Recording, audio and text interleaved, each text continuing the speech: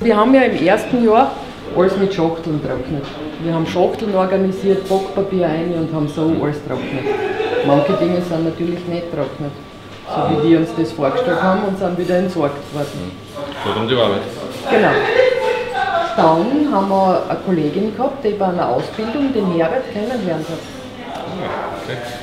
Und dann ist sie zurückgekommen und hat gesagt, den Herbert brauchen wir.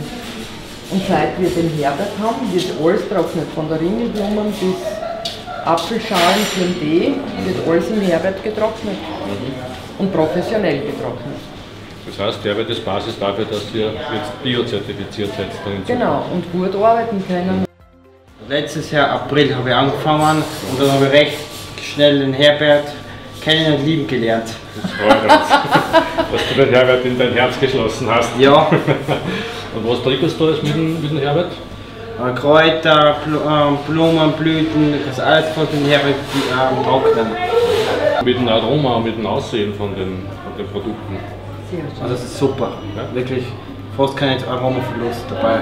Und die Formen bleiben komplett erhalten. Ja. Wir haben jetzt Veilchen trocknet, wir haben Gänseblümchen trocknet und die bleiben weiß-violett. Da verändert sich nichts.